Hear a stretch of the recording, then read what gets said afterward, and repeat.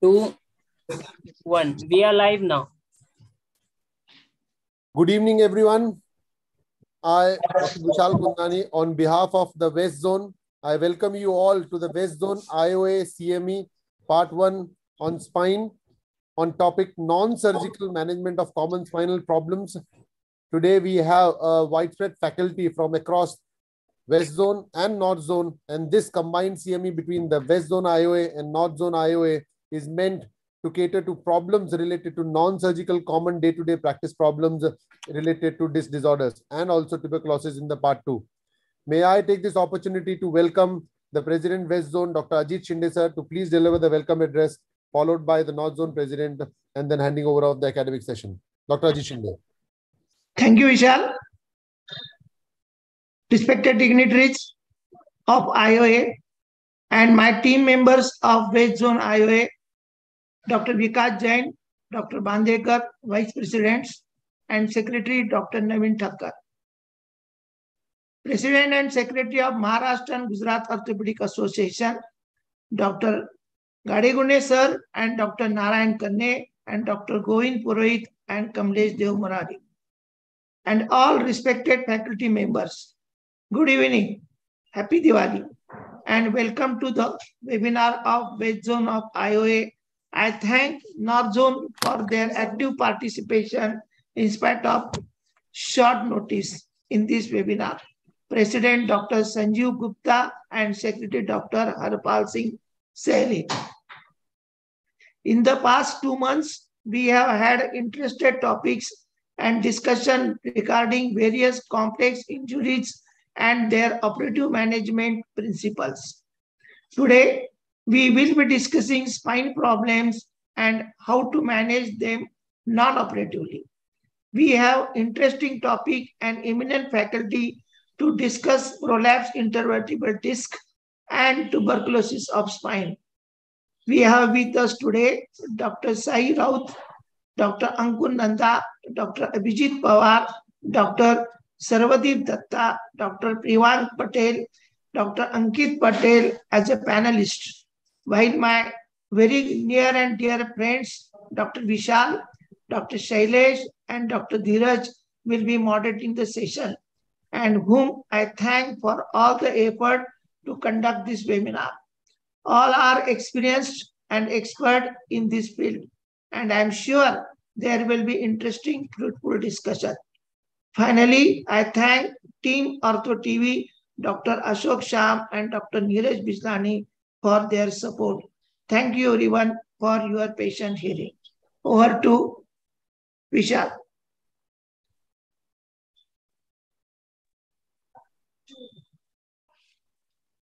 Vishal is mute. So, sir, thank you very much. So, this is one of the first webinar of for spine through West Zone Society.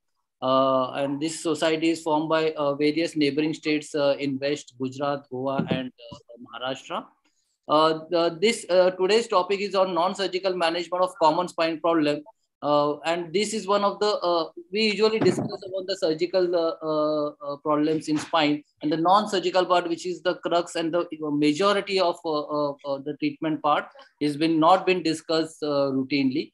So I thank Dr. Ajit Shinde to decide on this topic, and we'll proceed on to our lecture from, I will call Dr. Sai Raut to present a case on PIVD, dilemma and options in management. Over to Dr. Sai. Thank you so much, sir.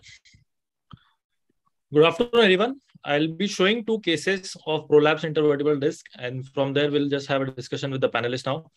So first case is about a 23-year-old girl who has complaint of left leg radiating pain, which is both the legs, basically left is more than right, and it's been there since 4 months. Her ADL, activity of daily living, is affected. So all conservative trials have been failed. Her SLR on the left side is 40 degrees and on the right side is 60 degrees. Her left side ankle dorsiflexion is grade 4/5. Her sensations are reduced over L4 and L5 dermatomes. Going to the X-rays, she has we did a flexion external X-ray, but we didn't find any instability in this case. Going on to Sai, just want to check what was the reason for you to check at day 1? Sorry, sir. So, what was the reason for doing flexion extension? so it's been 4 months, You sir. wanted to assess. You wanted to assess the instability. Instability. It's been 4 months. The pain is there, Okay. and she also had some component of back pain also. Okay. Okay. Perfect. Okay. So we move on and we did an MRI, which MRI sagittal section shows a L3-4 and L4-5 disc. And on axial cut, we see a L3-4 and L4-5, a central disc. And we see that the both levels are disc and the bilateral, the nerve roots are compromised.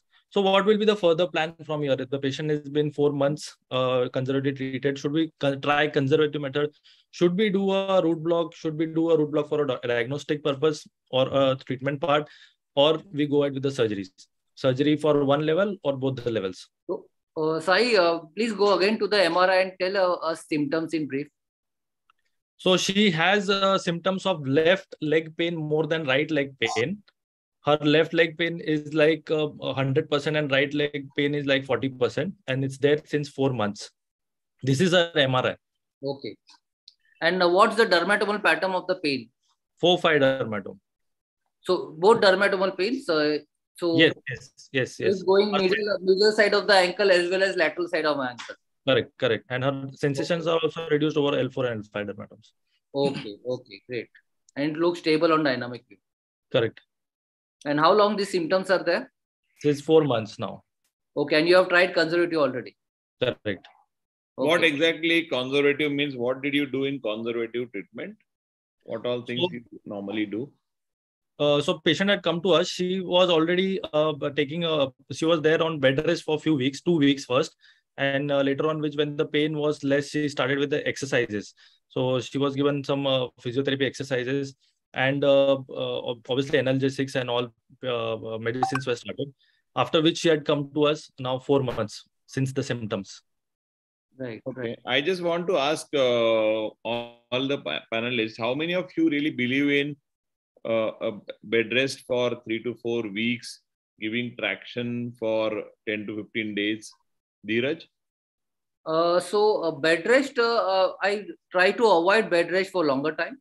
I think most of us do the same. Yes. We try to mobilize the patient even with pain. As per the pain, let him move out of bed. For initial excruciating pain, initial few days, I ask the patient to be bedridden for at least 20 hours a day in whichever position he feels okay. Okay. And after the patient is downgrading and he is able to sit and stand, I ask him to resume his day-to-day activity. I am not I have almost stopped putting patient on tractions or absolute long bed rest for 3 weeks. Okay. Yes, Abhijit, what is your protocol for such patients? Yeah, she's a young patient, 23-year-old female.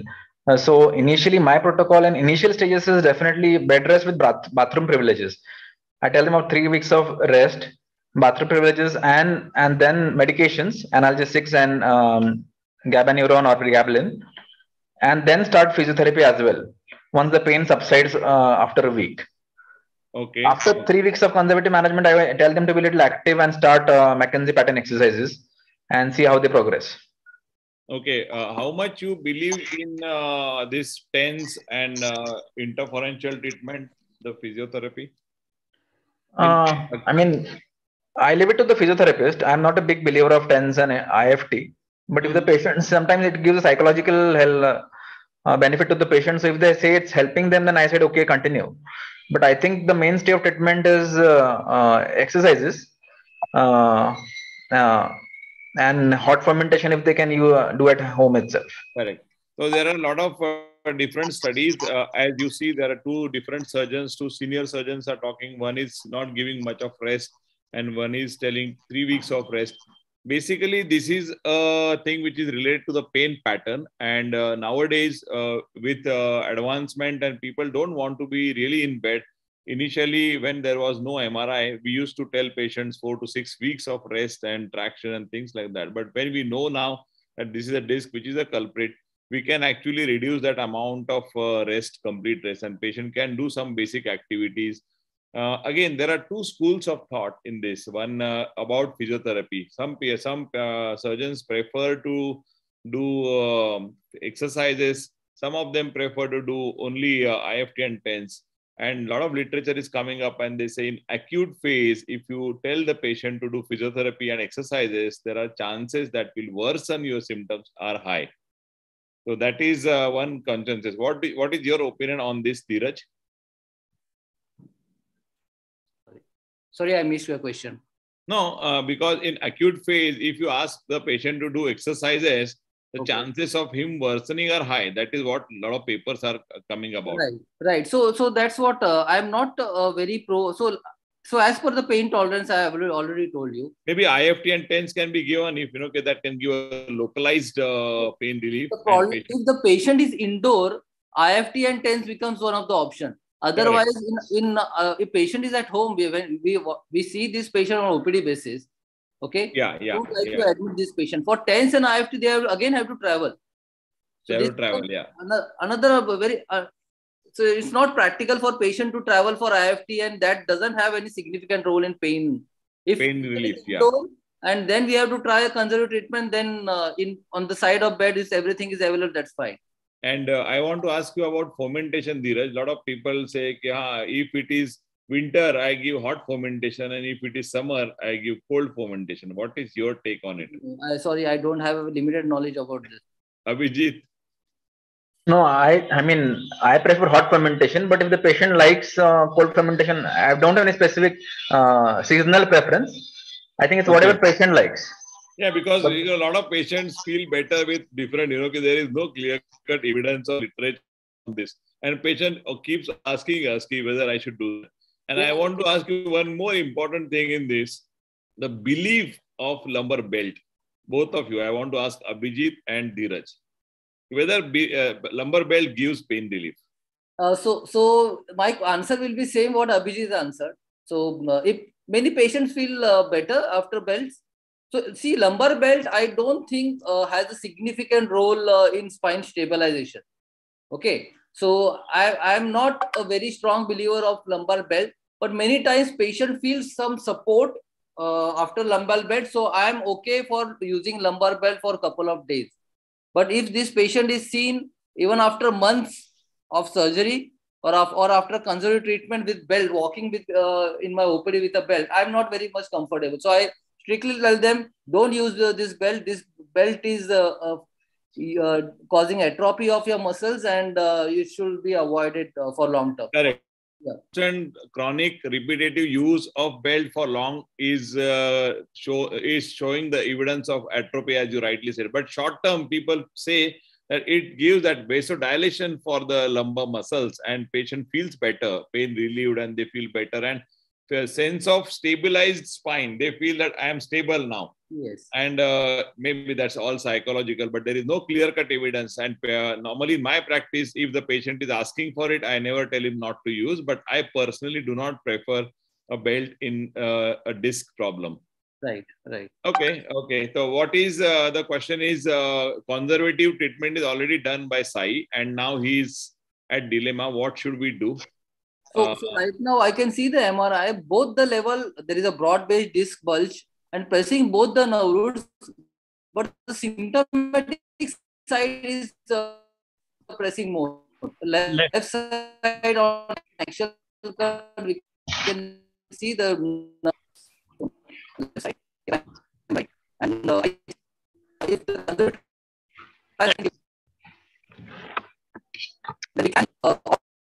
Thoda Dhiraj, I think there is a sound is a problem.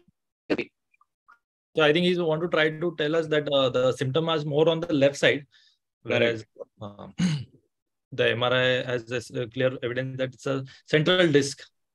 No, I think the patient is not with major deficit. No, it's great. No, patient is only 4. Okay, so I think our plan will be still considering, because she's 23, I will still consider giving her a pain block, facet plus foraminal block. I will consider in this particular case, and I will just monitor how much she really improves. Let's know what Abhijit feels. Yeah, I think she has. I will slightly differ here because it's been 4 months. She has tried conservative management. She has little weakness on the left side. young female. At the L3-4 level, I see an extrusion of the disc. I would like to offer surgical management with microendoscopic decompression at L3-4. L4-5, I think it's still okay. So I think L3-4 is the main culprit, in my opinion. Okay, that's fair enough, Abhijit, because every one will have a different way of approaching the patient. Yeah. And everyone is right in that context. But you want to also go for a conservative trial? Yes. Sorry.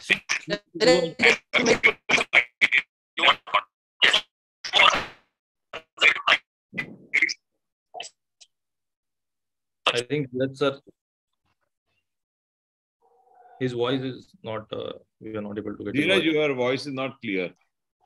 Sir, so you are trying to have a conservative trial to this patient because you somewhere feel that if we go for operative management, we'll have to do both levels. That is the also reason. No, I think just because the age, if she is 23 and if we see when I think someone's both the phones are on. I think either there is a disturbance.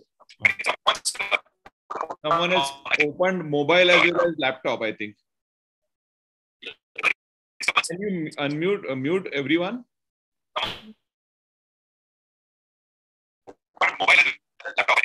Can we mute everyone? Anyone is the admin? Ortho TV? A lot of disturbance is coming. Yeah, I think Dr. Dhiraj's voice is a disturbance. So yeah, can you mute him and once and see?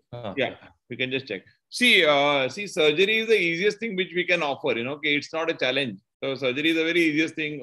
Do any surgery, minimal invasive, MED, endoscopic, open interlaminar, whatever approach you want, patient. That is said and done. Every one of us we know. Challenge is how to treat this patient without surgery, and that is where it is. And we have not done anything. If we don't have the option of pain blocks, I think then you will offer that. But if you really know, you believe that the blocks works, then I think people who believe in pain blocks will do the pain block. And I will say, I will repeat the pain block also maybe after 6 to 8 weeks if the patient is getting that initial pain relief. This is a settlable disc. Reasonably contained, and if you give time, this patient will settle, and you will see at 1.5 years she will be doing dancing, everything well. There's a good chance we can treat this patient without surgery. Shinde sir, what is your take?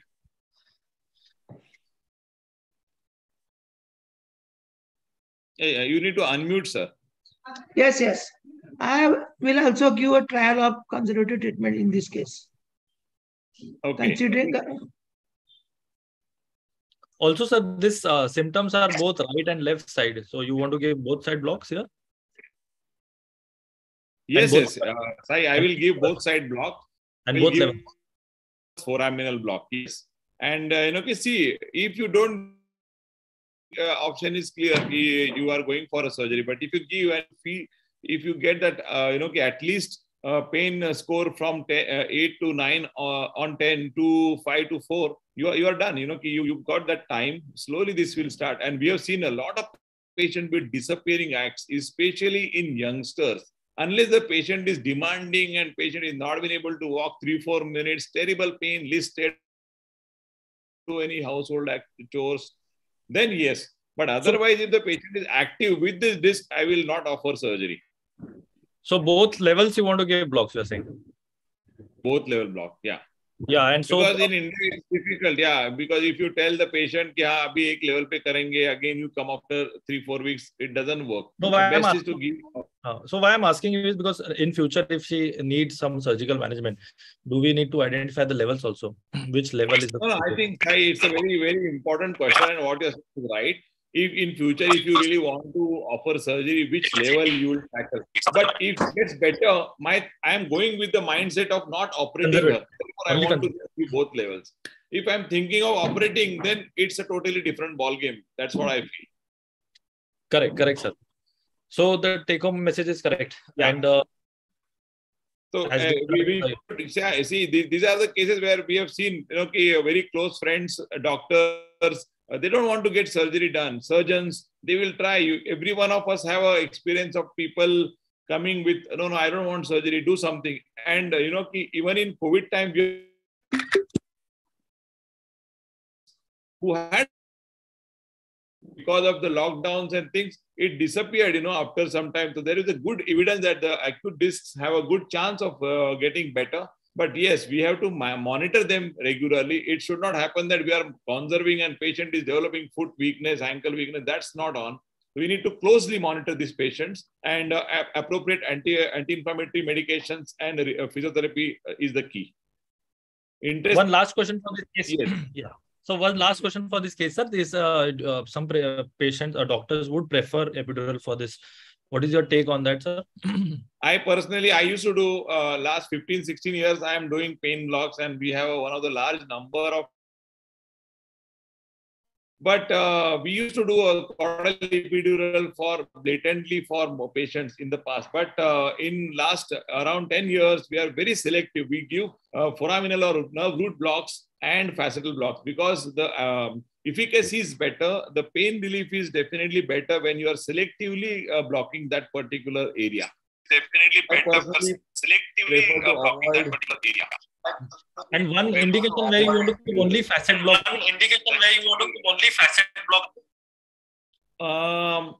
Only facet block also will work. Only facet block also about the patient's symptoms in the legs. If the patient is with leg symptoms, it's better to combine both foraminal plus facet block. Yes, Okay.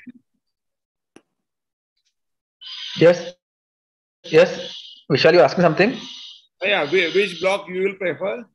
I would prefer transforaminal nerve block, because her main symptoms are radicular pain. So I would not give a facet block. Young female, morely radicular symptoms. Okay. Since she has bilateral symptoms, I will go on both sides, at L3-4 on the left side and L4-5 on the right side. Okay. Perfect. Should we move on to the next case, Sai? Yes. Sai, you have another case to present? Yeah. Yes. One more. Sai, what did you do? आपने बताया नहीं हम. So because, sir, it was 4 months old, and patient wanted to get rid of it, so we did both levels micro disc. Okay.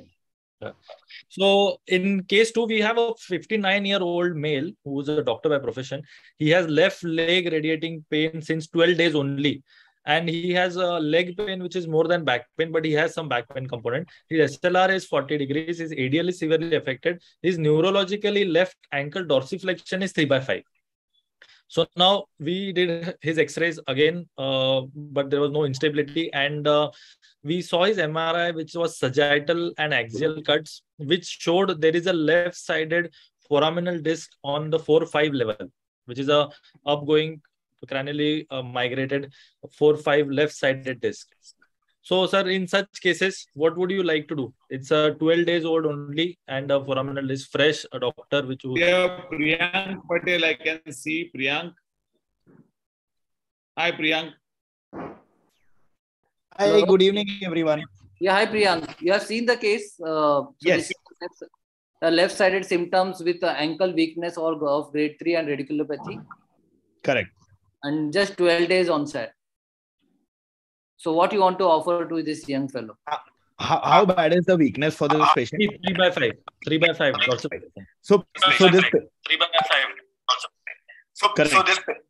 So this patient has got a disc which is extended up migrated on the left side at the level of 4-5, which matches with the clinical picture. Since the deficit is an acute onset, there is a soft disc, and the patient has just 3/5 deficit. I would initially try to conserve the patient by putting him on bed rest and starting him a short course of steroids. There are so many questions asked by patients, sir, in 12 days, of course, asking about the neurology, if it would improve. There will be so many questions because he's a doctor by profession. How would you answer those questions, sir, like about the neurology? Would you guarantee him if the neurology will improve, or do we have to go for, some intervention before the neurology worsens?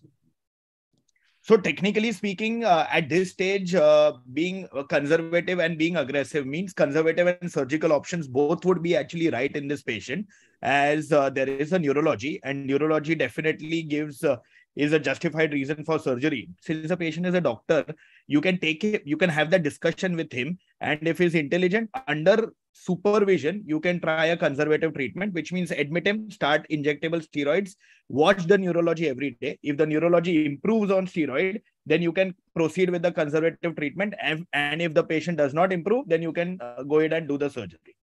Okay. So, last case. I just want to know from other panelists, because grade 3 is also significant weakness for me. I will err towards surgical side more, because it's a grade 3, which is almost a very significant. If it was 4 and above, that sometime might be borderline, but I don't know. And how many of I think in such situations, grade 3 probably is like grade 3-4. And in acute phase, because of pain, patient can have, with pain, patient can have certain one grade less. You can always, as Priyanka, give anti-inflammatory medications, closely monitor. And this is not a very large disc. The exclusion is there, but it's very small. Yeah. And it is a soft disc, more it's not a hard disc. It's a very soft disc. Yeah, I think this patient is a good chance, and we have a lot of patients who have improved with conservatism in 4 to 6 weeks time. Initially it appears in acute phase, but as they proceed, they definitely improve. Okay. What is your experience, Shinde sir? Shinde sir also treats a lot of spines, and we are associated for 8-10 years now. Are you there, Shinde sir? Yes, I'm here. Again, I will prefer conservative treatment in this patient because of pain, we really could not assess the power of that limb. Correct. Right. Good. So, good point. Yeah. So, what you did, tell me, Sir Sai. So, sir, I tried giving him like it was a foraminal disc, and he was in tremendous pain, not able to, move around. And also, I gave him a root block, that is transforaminal root block first, and then we waited, and in 3 or 4 weeks, his symptoms resolved. Super. Patient got better. Yeah. Oh, perfect. Excellent. Well done. Yes. I think it's time to move on because we are running short of time today. We have to be on time. We invite the next speaker.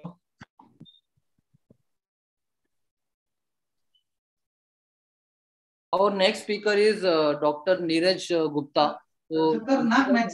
Dhiraj Gupta will be talk on post-operatives. The leg pains remain, and why this happened. He just will be telling us on this. Dhiraj. Okay, we can go with the next one. Injection techniques, as Abhijit, we were discussing. So let's know from Abhijit what all are the techniques which he offers. Right. Can you see my screen, Dr. Shailesh? Yeah. Okay, so I'm just going to share about the conservative management. Can you hear me? Yeah. All right. Okay. Can you see me as well, right? Yeah. Okay, so spinal injection techniques for mostly lumbar spine and common cervical pathologies. We have already seen the spine anatomy when Sai discussed. This is a normal MRI scan which we see in the practice. So here you can see the healthy disc at all the levels. You can see the ligamentum flavum and the width of the CSF. And this is how the neural foramen looks like in the MRI, the pedicle and the L3 nerve root, just for our information. So what causes pain? I mean, the radicular pain is usually caused by either disc herniation causing compression of the nerve or morphological changes in the disc.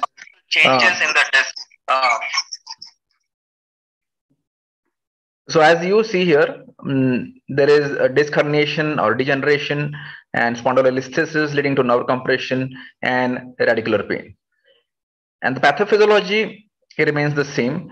There is mechanical deformation of the intervertebral disc or the nucleus pulposus induced effects that lead to neurotoxicity and radicular pain. So all these pain generators are located in the foramen mostly.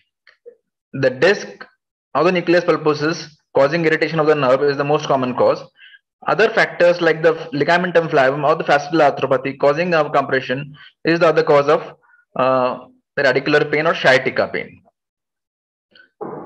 This is a typical example of disc bulges seen on the MRI. We saw when Sai had shown us protrusion and extrusion as well as asymmetrical disc bulge. So depending on the compression, the symptoms vary, and it's very important to know which side predominantly the patient has symptoms, because that is the directional preference where you go ahead with your nerve block. Suppose the patient has extrusion on the extreme left side or left paracentral region, then your preference of nerve block is on the left transfemoral region or the left sided nerve roots. If it is central multi-level stenosis, then your preference is epidural nerve block. So that's very important. So we saw this before. This is a broad based disc herniation in a patient causing radicular symptoms. And on the contrary, this is a large exudate disc at L5S1 causing radicular symptoms. So all these patients do have radicular symptoms. Now this is a classical example of degenerative disc disease. You can see the disc space is narrowed. There is significant degeneration of the disc space at the L4-5 level as compared to L3-4, causing discogenic axial back pain. So now I'm going to show you a simple technique for transfemoral nerve block. This is I tend to do this technique by myself because I believe that doing it yourself, you retain the patient towards you because he develops the bonding with you. Even if you fail in this technique, the patient knows that we have tried our level best in conservative management. So usually the lumbar blocks, I do it by myself.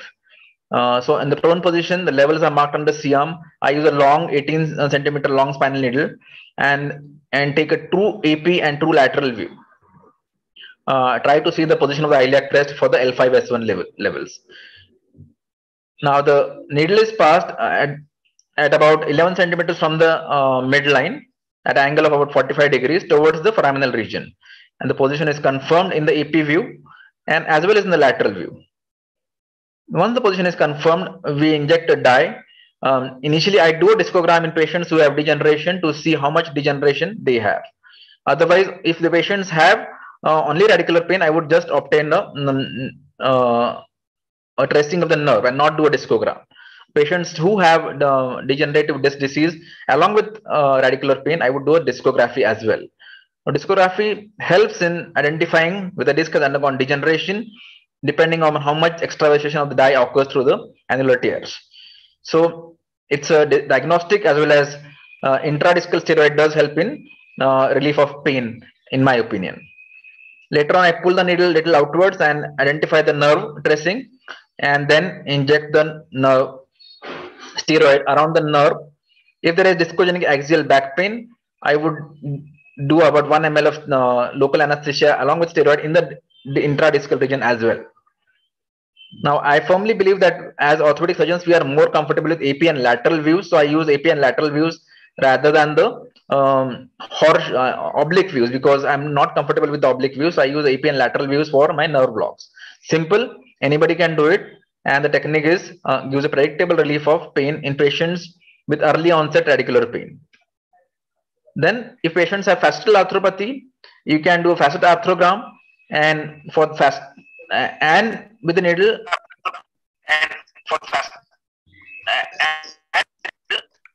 there's some disturbance here. Okay, so identify the facets and inject around the facet joints by doing an arthrogram.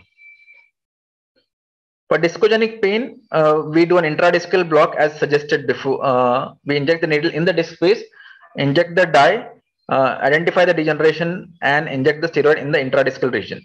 If the patient has severe discogenic pain and he wants to try conservative management, and if he has failed trial of physiotherapy. Then comes the sacroiliac joint pain.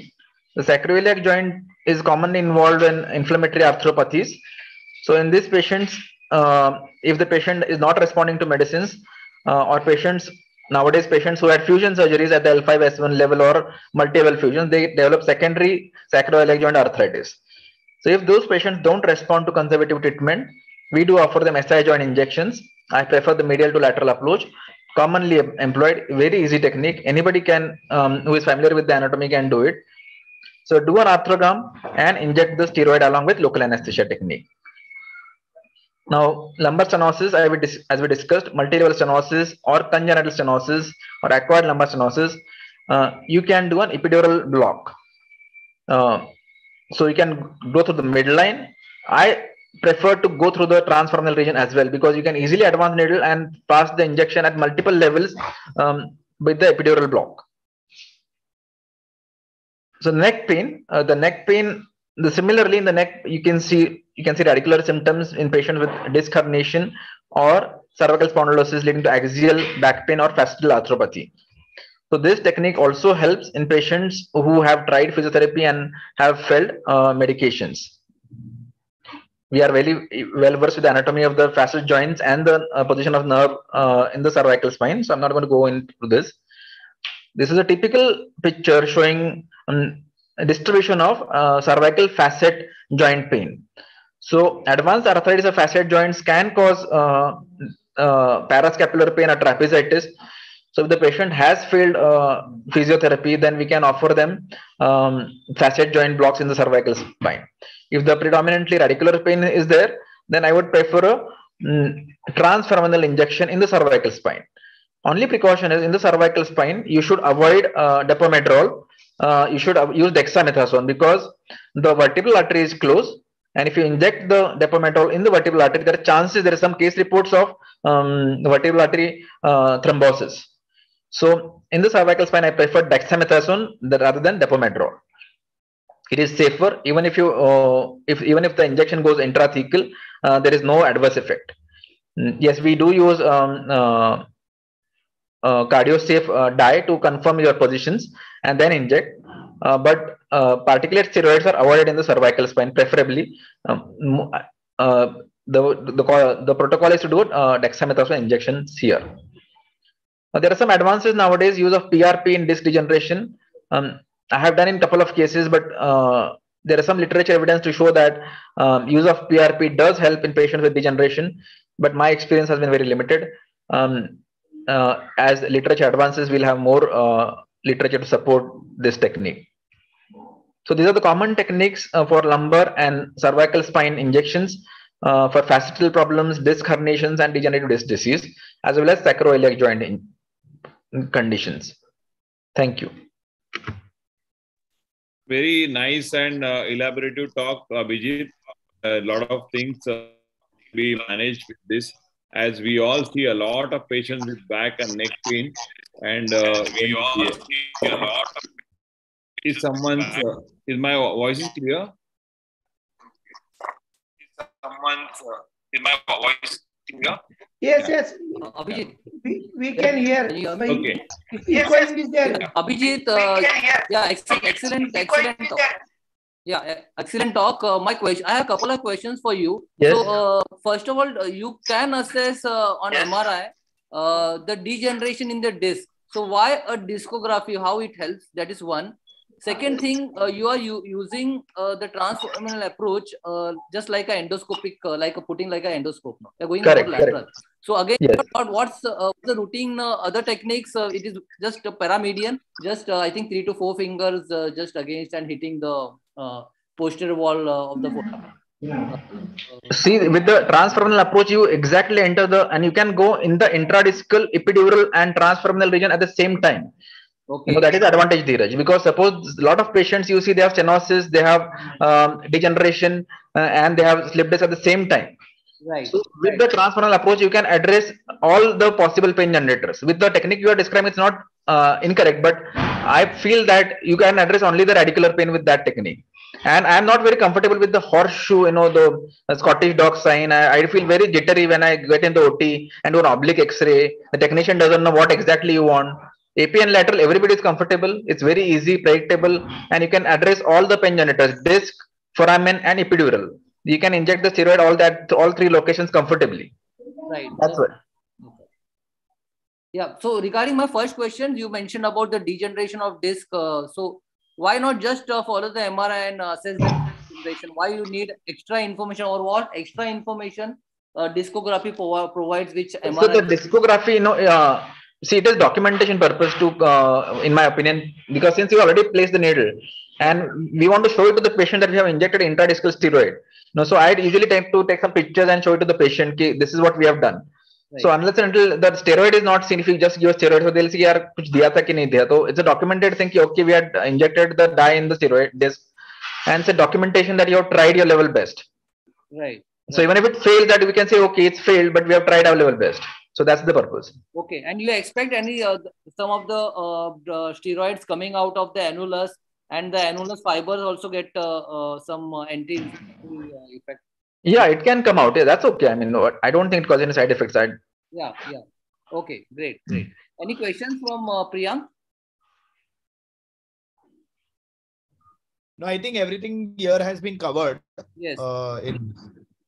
Another question: How does PRP acts? You can tell us in brief, and whether you have some experience with PRP. No, in our hospital, some pain management guys are doing the PRP technique.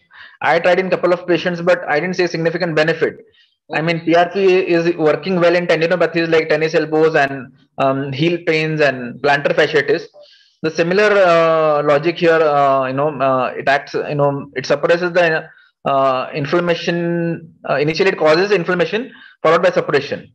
Okay. But in couple of patients I tried, I was not very convinced. So I was little jittery of using it again and again around the nerves. Right. But there is some literature in supporting the PRP. It's a little expensive technique as well. So I'm not a little convinced with the PRP approach. But there are some pain management doctors in our hospital doing it regularly. Okay. There are some other reports also about TNF alpha inhibitors, something like that. Yeah, with the PRP. As alone also. No, you don't have it. I don't know. Have any knowledge about it. Okay. Dhiraj, can I add something? Yeah, please.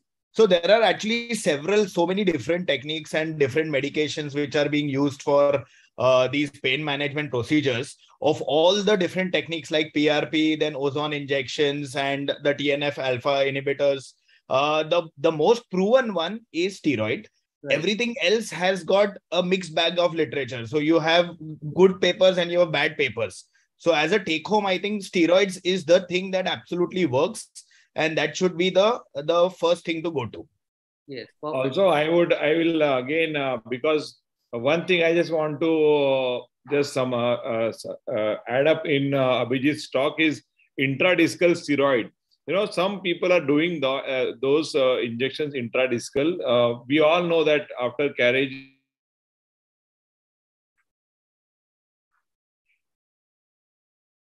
discogram. Shailesh, I think you are. We can't hear you, Shailesh. Dr. Shailesh. No. Switch off your video. Yeah, can you repeat what you said, please? Yeah. Can you hear me now? Yeah, we can hear you now. Yeah.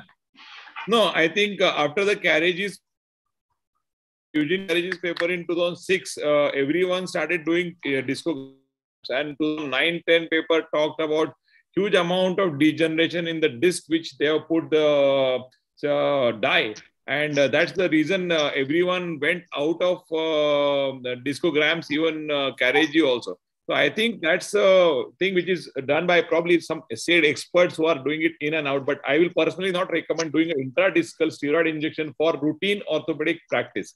Right. For anybody, because there are chances of infection. You put steroids and you are putting, simple back pain, and patients will have, non-specific infections. So it's better to avoid simpler time-tested procedures in lumbar blocks. I will, my personal choice will be fascial blocks, pars blocks, sacroiliac joint blocks, and foraminal blocks or nerve root blocks. That's it. No more. And the only reason for not doing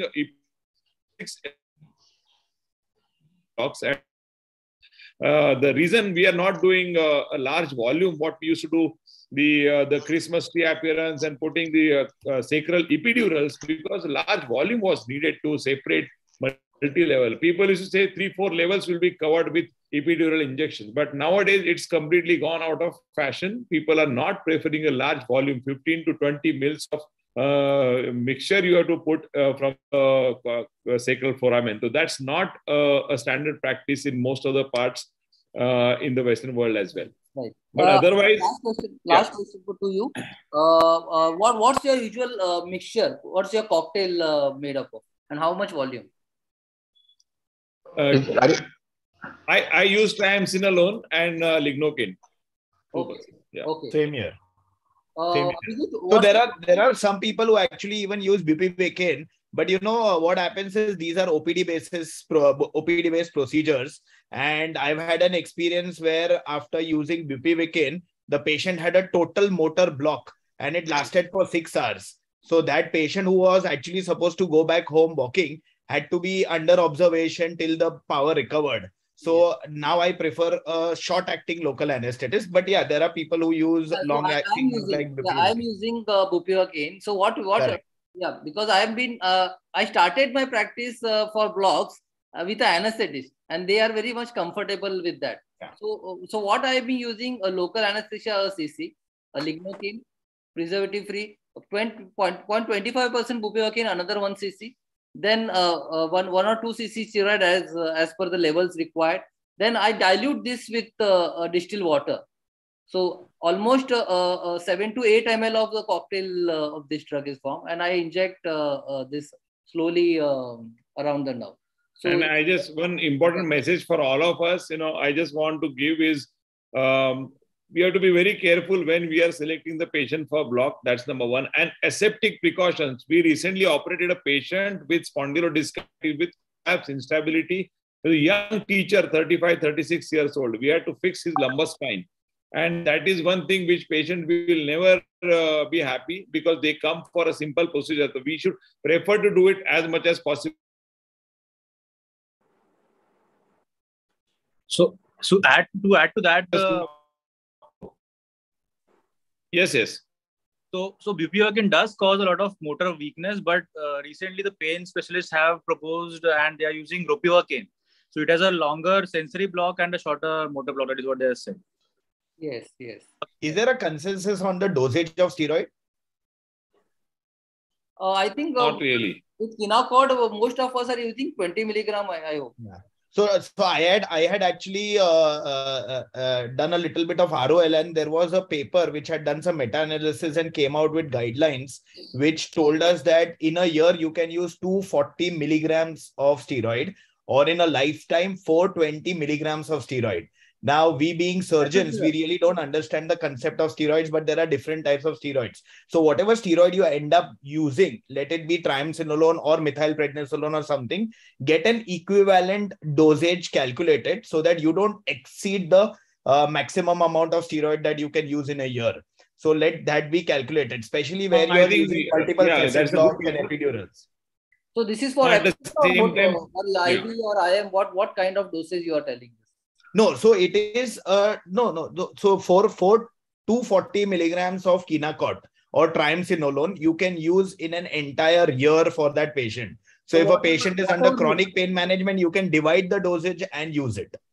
Almost all of us use block only for 1 or 2 times, but there are those patients who require multiple blocks to be given through, as a palliative thing for long time. There you need to know how much dose you can give in a lifetime. And in a lifetime, epidural steroid dose should not exceed more than 420 milligrams. Okay, I think most of us are not exceeding beyond this. Yeah, of course. We are not putting the injectable steroids more than 3 times. And patient won't come to you so many times, for the blocks. That's all. No, but I think this is getting more important for all these geriatric patients, patients who are above 80, above 90, who don't want surgery, and we are just conserving them with pain management. Yeah. They're calculating this is important. Yeah, I agree.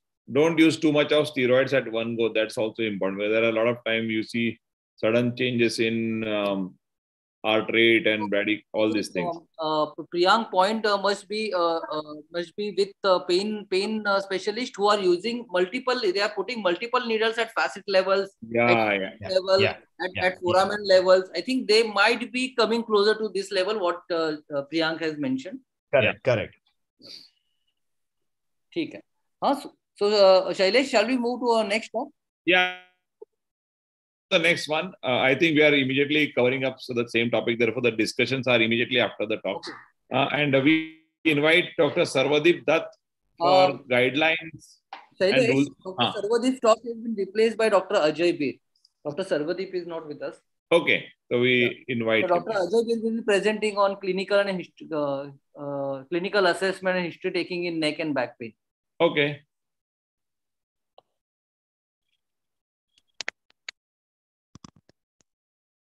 Ajay? Dr. Ajay? Good evening, everyone. So some moment. Ajay Bir is here. Ajay, you can share your PPT. Forward to it. I'm with it. I'll be back in a minute.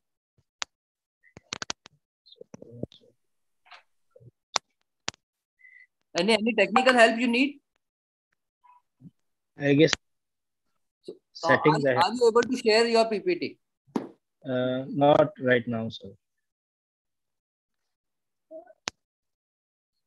So let's move on with our next talk. Ajay, just message in our chat when you are ready. We will move on to the next session. Shailesh? Definitely, sir. Yeah, I think so. Yes. Yeah. So let's call our next speaker, Dr. Ankit Patel. Yeah. So he has an interesting case to present on spinal tuberculosis without a neurodeficit. Yes, Ankit. Over to Ankit.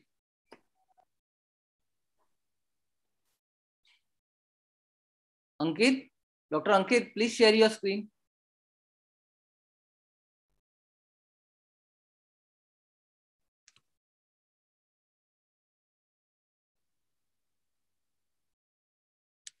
So medical management only we can go ahead with, because that's the important topic with Priyank.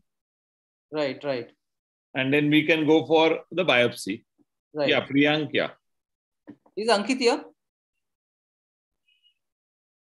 I'm just trying to share my screen. So are you able to see the screen?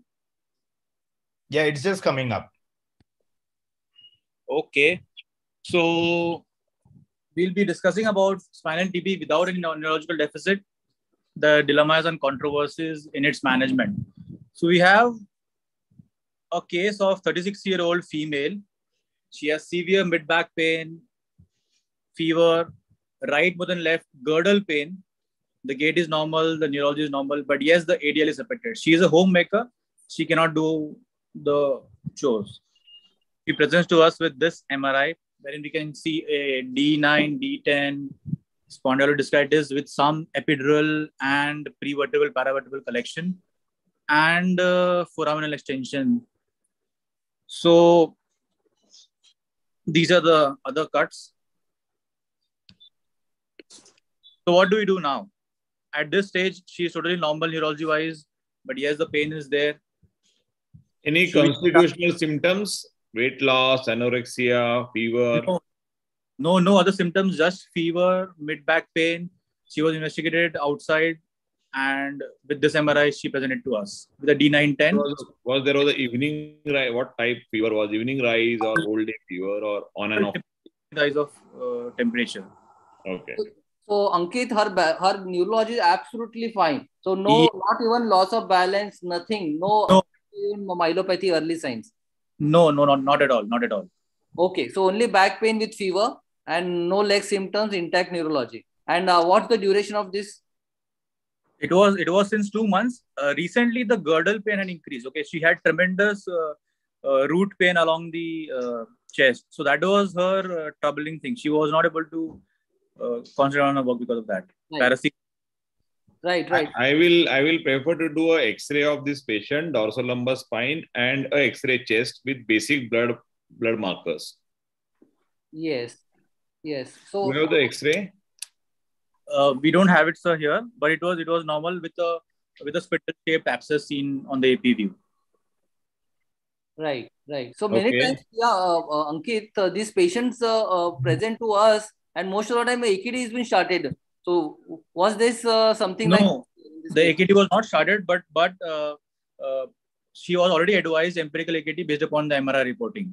Right. It was infected spondylodiscitis, square tuberculosis. So that's a good thing. So I will get the invasion what just Shailesh just mentioned, and I will like to add with a biopsy. I will go ahead with the biopsy. Okay, so that is what we did. We did a CT guided tissue sampling.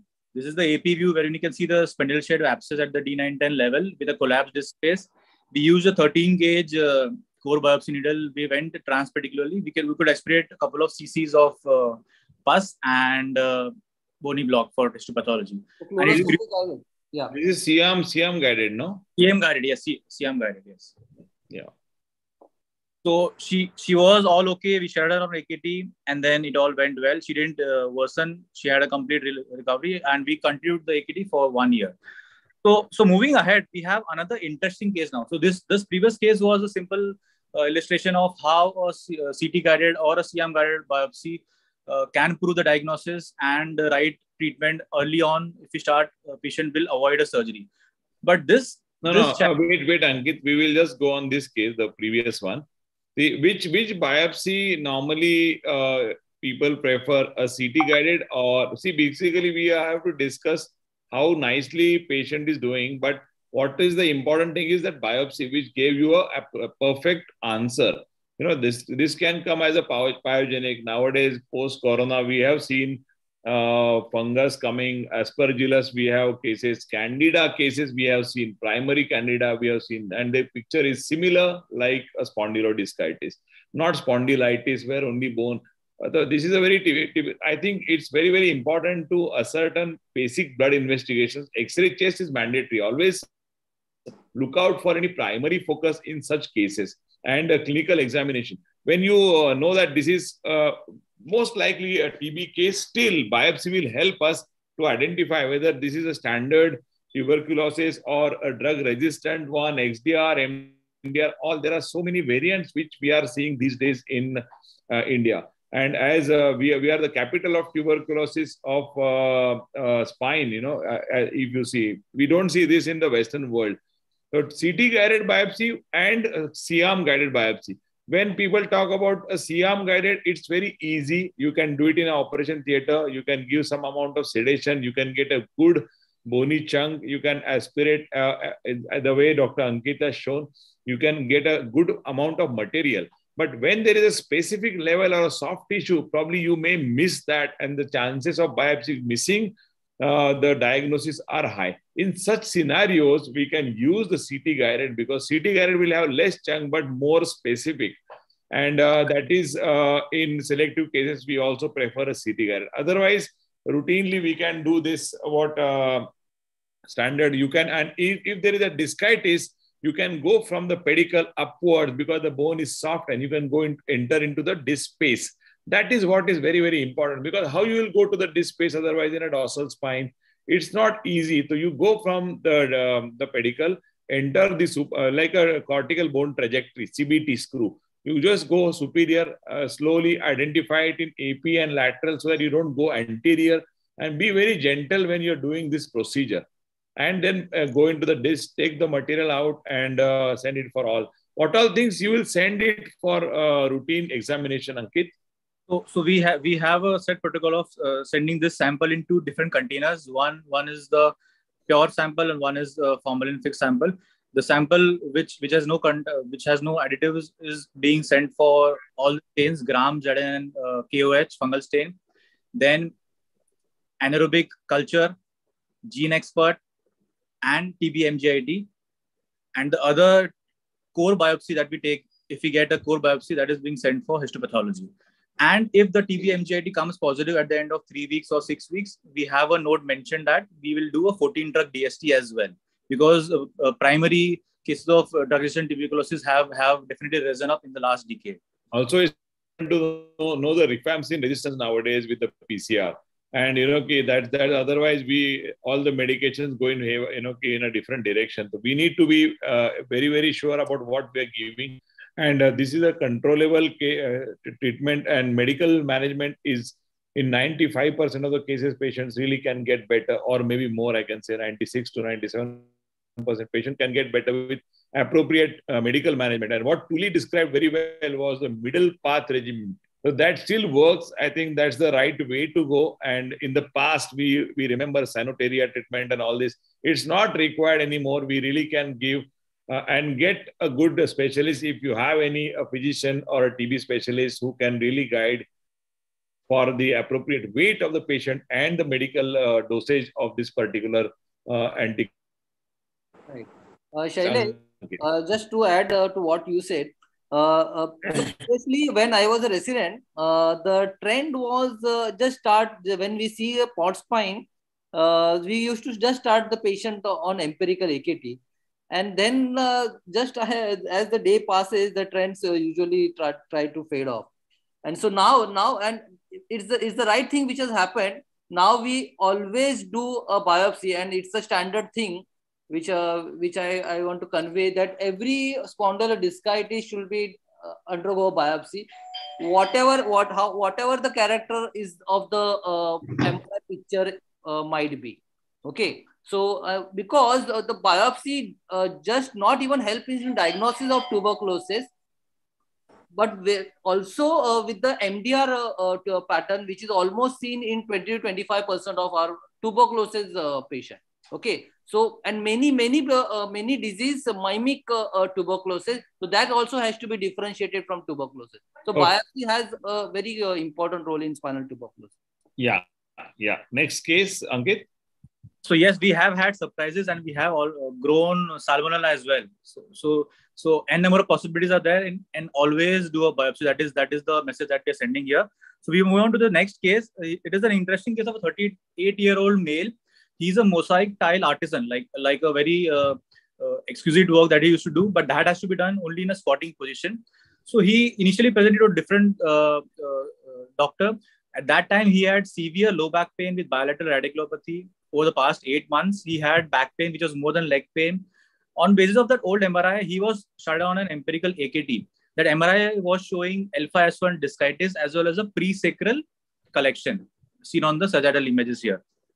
So he was put on complete bed rest for a few months initially. On presentation currently, after 8 months of AKT, empirical AKT, his SLRT was terminally painful, motor power was 5.5. The gait was guarded. Okay, so he had a low swing phase because he was protecting his pelvis in order to prevent the movements. And these are his current X-rays, sagittal and the axial MRI. So what to do now? He was started on an empirical AKT. Kind of the pain has remained. He has not improved significantly clinically, and he has come to us for an opinion now. And these are the fresh images. Yes, we'll ask Priyank and Abhijit. Yeah, I would like to repeat the biopsy in this patient. He has, though the AKT was started, I would like to stop the AKT for 5 days, and I mean, it might, the gene expert might come negative, but we would do another biopsy to repeat the biopsy. So yes, we did a biopsy again. This was a CT guided biopsy this time around. It was with an 18 gauge needle, and it showed everything negative. Gram chain negative, gene expert negative, MGIT no growth, and so the empirical AKT was continued. Okay. So, between the different MRIs, was there a sign of healing between the first and the second MRI? No, there was no progressive healing seen. The abscess was still there, and in fact, the promontory was getting eaten up in the consecutive MRI. Right. Where is the histopath, Ankit? Was there is a histopathology? Histopath was there. Histopathology was unfortunately not done because the sample that was obtained was very minimal. It was an 18 gauge needle with an 11 gauge coaxial biopsy needle inside. That is, I think, very important. You know, a lot of times this biopsy comes negative. Even the gene expert is negative, and the histopath is very important in these patients. They will guide us if there is cases in necrosis or inflammation. So I think it's an important factor we have missed here. Two things which Abhijit has mentioned very well is that should always repeat a biopsy if the first biopsy is negative. There is a good chance, 50% chance that the second biopsy might come positive. And in such situations where it is negative, it's always a challenge, and having a histopath will always help. But if you don't get much tissue as CT scan, we don't get it much. It's again a challenge and dilemma for the treating surgeon. Abhijit, you mentioned about stopping AKT. So, yeah. So most of the time, these patients are already started on AKT. So I don't know. I've always hesitant to stop AKT after it has been started. So is there any guidelines to stop AKT before biopsy? I mean, that is the best. You can at least get the gene expert positive and stop for a week or so. I don't know if there is any evidence for it, but I stopped the AKT for 1 week, and and then get a biopsy done, because otherwise on AKT the gene expert is going to come negative. Yes. Yeah, agree. Maybe you can actually study on this. This can be actually wait for 2 weeks. Yeah. So present, well, the patient are in pain. Yeah. So presently the ESR is 40. The CRP has come down to 6, but the patient is clinically not happy. And in the fresh imaging, like the CT scan, you can see that the bony erosion has progressed as compared to the previous images, and he is begging for help. So what again a repeat biopsy or operate? What are your thoughts? There is absolutely no weakness, but yes, the ADL is affected, and he wants to get back to work as soon as possible. He's already 8 months into resting, right? Without any. So that's a long duration, Ankit. But see, as you initially mentioned that he's a laborer and he has to bend and do ground level activity. So in this is for borderline for me. Because the biopsy is coming negative and it has already a long duration has been passed, I am more inclined toward open biopsy. So that is one thing. Also, I want to confirm whether this is MDR or no. So a repeat biopsy can be attempted, but open biopsy is also fine for me. So this time we'll offer a CT guided biopsy again, or use a bigger bore needle and then do a C-arm guided or operation theater. I will love to go to C-arm guided. There is a huge prevertebral collection of soft tissue, and there is T2 hyper intense and pre and paravertebral collection. I will like to target that. If I am able to get some the granulation tissue which is inside the alpha S1 disc, I will also try to take a core from there.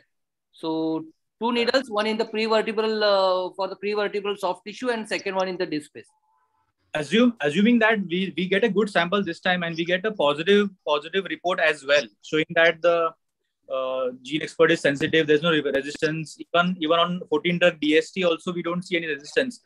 But still, this doesn't solve the patient's problem. So should we just go ahead and fix it also and do an open biopsy, or counseling for a biopsy again bed rest and continuing the AKT as per the reports of the biopsy? So regarding gene expert, yes, it is sensitive and specific, almost I think 95 to 97%. But there is also 3% some lacunae. So if you go back to the history, he is a tile worker. He wants to sit, and if you want to fix, you'll have to fix from 4 to S1 or 4 to S2. Pelvis. Yeah.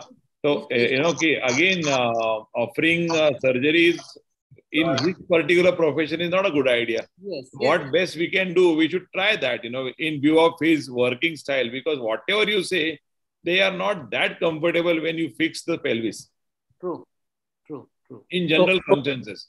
So we had this discussion with the patient, and then patient chose the C-arm guided biopsy again. So we did a C-arm guided biopsy. This time we put in a curate through that mini open technique. We could get a gene expert positive. There was no refarmation resistance, but unfortunately there was no growth on the MGIT at 6 weeks. So we had to continue the AKT in the same format. We did take help of a specialist, and based upon his recommendations, we added 2 more drugs from the second line and then continued it. Good. So this was at the 8th month of the ongoing AKT, but he followed up again at the end of 1 year of AKT. He had severe intractable back pain. The L5 radiculopathy had increased now. There was no motor weakness still, and he was going into depression. So what was the MRI? Okay, only the back clinical presentation you have been presenting. Yes. So that.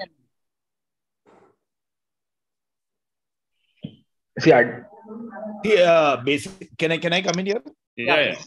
See, Ankit, basically at this stage, we know that through serial blood reports and your MRI images and everything, that the infection is kind of getting under control, but the instability pain is increasing. Okay. At whatever stage the instability becomes that bad that the patient is not able to manage his daily activities of daily living, that's the time you go in and you operate. And so that's like with the history what you're giving, it's a no-brainer. At this stage you want to go in and do the surgery, fix the spine. The L5 radiculopathy is because the L5 body, if you see, has partially gotten destroyed, and there is a collapse over there. So that is the reason why the patient is having that L5 radiculopathy. True. So assuming that we are all moving towards, and the patient also wanting a fixation, regardless of his profession, what will be the ideal levels that we fix here? That actually depends upon the latest CT scan and how much of the see, instability might be because of instability might be because of a discal instability, or it might have really eroded the bone and destroyed and caused a massive obvious instability. So depending upon how much is the bony destruction, you could limit your fixation to the lumbosacral junction, or you might have to get into the pelvis. That actually depends upon what is shown on the X-ray and CT scan at the time of surgery. Because if you see on the right side of this CT, there is a destruction to the track of the pedicle, if you see. Yes. And it is going to be a challenge for putting the S1 screw, because that track is completely lytic on the right side. Is this the latest one? So this is 2 months before that. This is 9 months at 9 months, right? So what was the images at 1 year? So at the end of 1 year, we just did a X-ray, and since because of financial constraints, we assumed that the X-ray and the CT scan didn't show much difference, and based upon this CT scan, we did our planning. Yeah. So then it deserves a lumbopelvic fixation. So this is what we did ahead. And this is the immediate post-op on the left side and the 1 year follow-up on the right side. He's happy. He's able to squat also, but not to that great extent. But yes, he has resumed his work. Okay. Correct. Good. Yeah, as I rightly said, that right side S1, you couldn't get that hold. Yeah, it was an empty shell. Yeah. Ankit, at the L4-5, why have you not done any interbody fusion? We just did a posterolateral. We should have. Because we had initially at that time thought that L4 screw. So that was the screw. There's lysis around that screw already. L4 screw. On the follow-up, there is a lysis at L4. Yeah, but what was the diagnosis? Final diagnosis? Non-MDR tuberculosis. Okay. Good. So moving ahead. So what happened to this patient? Everything settled. The MRI. Yes. He's doing fine. All the blood parameters also have come down. So what's the reason you felt that he was not improving with AKT, and what happened after the surgery? So basically, the at the tissue and blood level, the response was there, but because of the mechanical instability and the foraminal height narrowing at L5, he was having that pain. Okay, but the soft tissues were also not resolving with AKT. They were anterior. Dhiraj, if you actually go and see the images back now, you will notice that at the serial MRIs, there is fatty replacement of the marrow. It's just the anterior soft tissue which was not getting resolved. Right. So this is like those delayed response that you see in tuberculosis. Right. That's what. So understanding the serial MRI also is important, and just a sterile abscess should not be the reason for going in. True. Good point. Okay. So a very interesting case of a 7-year-old female, chubby girl. She had fever and neck pain since 2 months. Initially, it was not diagnosed, but then with increasing neck pain, she was investigated, and then she presented to us with this MRI. She had no deficit. There was no relief with rest or oral medications. So here we have a C7D1 spondylolischitis with a huge epidural abscess. But yes, since the space available for the cord is quite good, she had no weakness. So how do we go about here? What kind of biopsy or what kind of treatment? Shailesh, sir? Yeah, I think this again, it's challenging because it's a cervicothoracic junction, you see, and it's not very easy when we talk about biopsy, because you have to go from the pedicle, you have to breach that anterior cortex and enter it and get it. So I think CT guided biopsy will be an ideal one for this particular girl. And if there is a said expert who can do it, they really can get a good tissue from this. And I think I will prefer a conservative trial first with pain medications for pain relief and whatever the bug comes. So yes, that's what we discussed with the patient, and we did a CT guided biopsy. Okay. And, she was put on this brace initially. Good. Yeah. So presently she's just one month post the biopsy, and it grew AFB, acid fast bacilli, and the gene expert was positive with no resistance. So is the brace good? So the question here now is the brace good for this this girl? I think luckily there is a soft tissue which is anterior to the vertebral body. There is not much of a discitis. Chances of collapse is less when you start it immediately. You started. I think this will 3 to 4 weeks. The TB bacilli starts responding well. So I think this should be good enough for general, because she's a very small girl. Putting it on a halo, that's not good idea. 7 months, 7-year-old. Only can be other. So you have the CT scan at that level? So it does show bone-on-bone contact of C7 and D1 with a little bit of kyphosis and some spurs going to the canal. But yes, the canal is clear. Okay, yeah. I think she should settle in next 4 to 6 weeks completely. So how should we be observing her? Like what is everybody's observation protocol for these kind of cases wherein you have a junctional level, you are initially going ahead with the biopsy report positive and bracing the patient, but how I think something called as an interval MRI and a blood parameter. Blood parameters are the most important ones. They will tell you that the patient is responding well. We have seen the abscesses remaining at same place for up to 120 to 150 days in TB. A lot of time you have the diagnosis, but the abscess is not settling. And then they suddenly starts, at 3 to 4 months. So I think just maybe 2 to 3 months, you can do an MRI scan. That will be safer, which will tell us how much the abscess is getting settled. And maybe the blood parameters will tell. The patient herself will tell her pain is gone, no fever, no symptoms, and she'll be playful. Right. Ankit, just to add to the this, I will tell and educate the parents about the warning signs. So any loss of balance or any symptoms in legs, any weakness, ball bladder involvement, they has to report back to me immediately. Yeah, that's very, very important. Any breathlessness, any dysphagia because of abscess might be increased, that has to be reported back to me. Okay, mobilization, so she can take out. So many patients tend to use this cover, overuse this collar, even on bed rest. Okay, and they might develop some ulcer over the occipital region. So I advise them not to use the collar on lying down. On lying down, they have to remove the collar when they are resting their head on the bed. Okay, and something, a pillow or some rolled sheet can be supporting their neck on the side while they are sleeping. Yeah, correct. These small things will be helpful. And just while getting up from bed, let them apply the brace first, and then they can sit and stand. Okay, with restricted mobility only for toilet and food. I like to keep this patient restricted for going outside the house for at least 3 months, or depending upon how she responds. Okay. As Dhiraj rightly said about the educating the parents, as we all know that Cenotaria treatment in the past, they used to send the patient outside the outskirt of the city when there is an infection or a TB. And because number one is a good air, number two, good water and good food. These things are still important in today's practice. We don't send the patient on the outskirts because we have the diagnosis, we have the medications, but good food and that also is very, very important, because that will supplement in general patient, for patient studies. So we can ask them, educating parents about all these things, basic small things is very, very important. Yes, agree.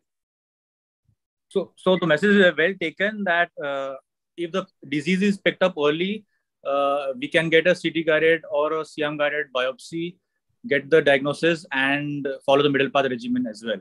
So if you have time, we'll just quickly run through another case of Ankit. One more thing in this particular small child, because now the level is high, dorsal spine, and in upper dorsal or dorsal spine. If you are trying to do a CT guided biopsy or CM guided biopsy, this though the soft tissue is anterior, but the bone can be soft, and when you are putting your needle, Jamchidi, it can go anterior, and it can be a catastrophic or a devastating problem. You have to be very careful. A said expert needs to be very careful when you are putting your guide wire and needle. Always check it in your CM. This level is again very, very tricky for lateral. You don't see, because the shoulder will come in between lower cervical and upper dorsal. So we have to have that judgment of only AP X-ray, but lateral also is very, very important. You need to calculate how much needle should go, how much it should remain over the skin.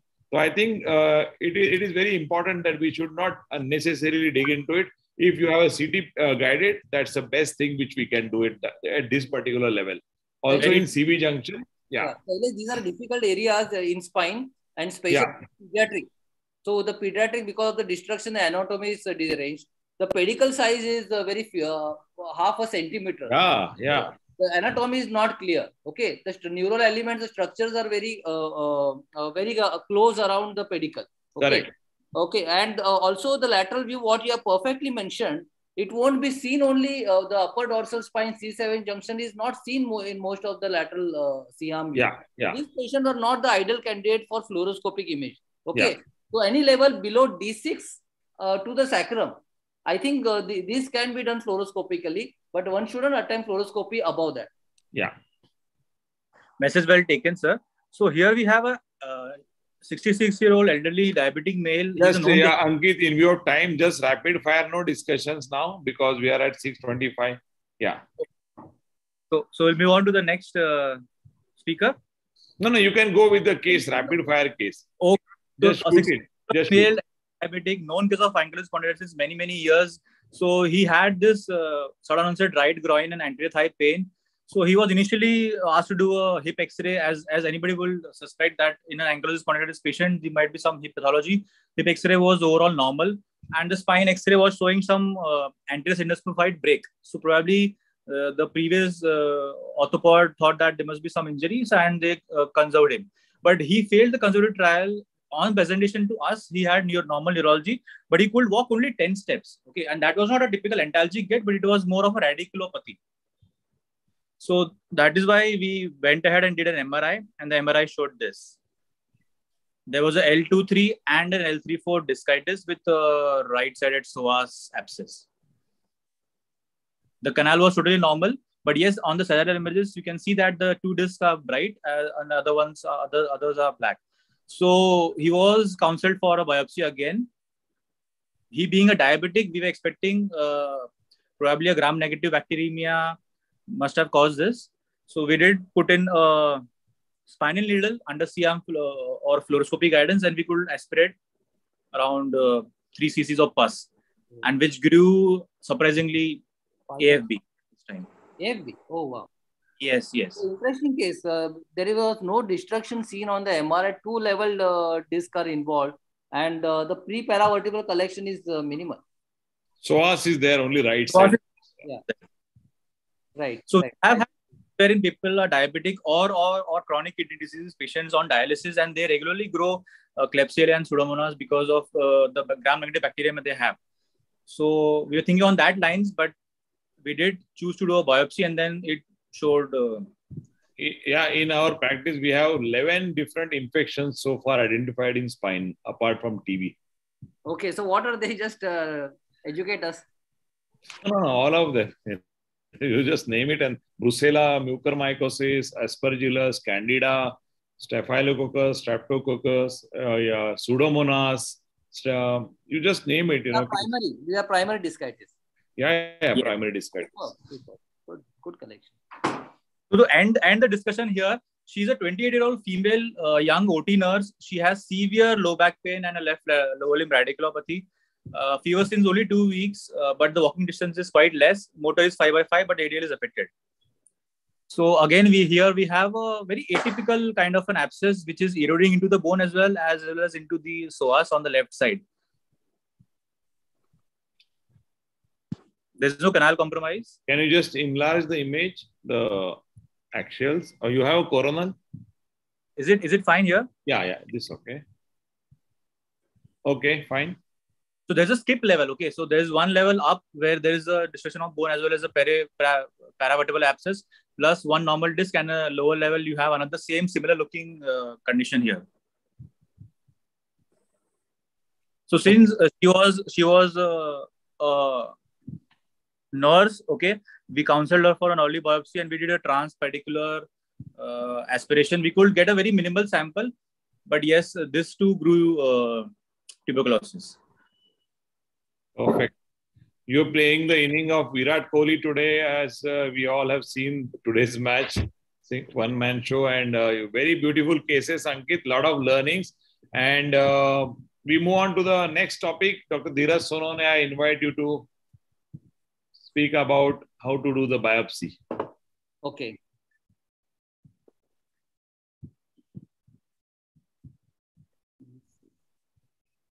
That is not the case.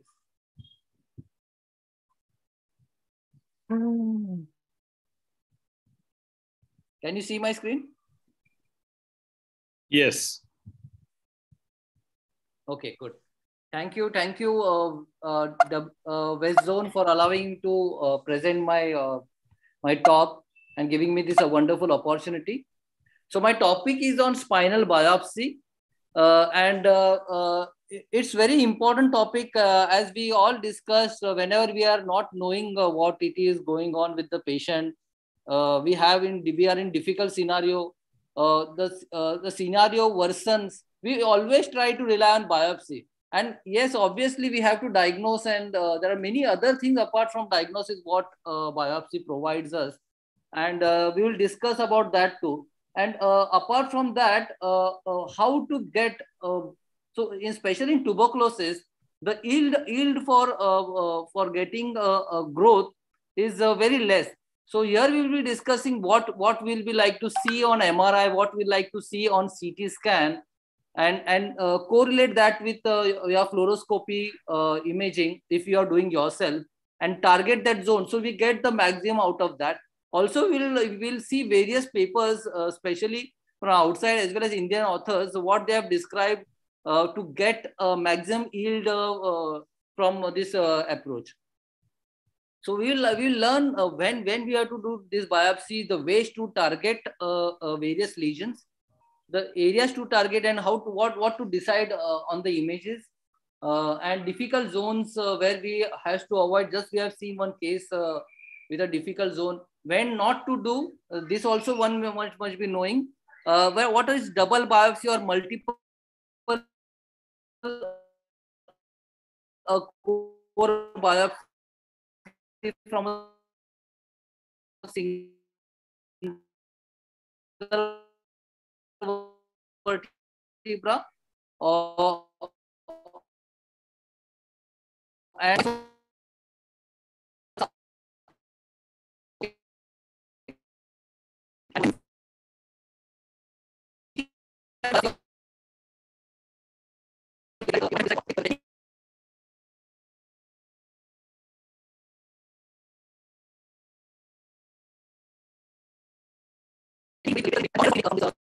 There's some network problem. We cannot hear you. So I will speak, learning in the learnings, ways to target, which areas to target, difficult zones, when not to do any alternatives, multiple biopsy, double biopsy from single vertebra or vice versa, when we should consider a CT guided biopsy, whether we can do like in psoas, we can see, you can do a ultrasound guided biopsy, or pigtail also we can do, techniques and literature. There is a problem in, I think, your presentation, some technical error. Can you rejoin?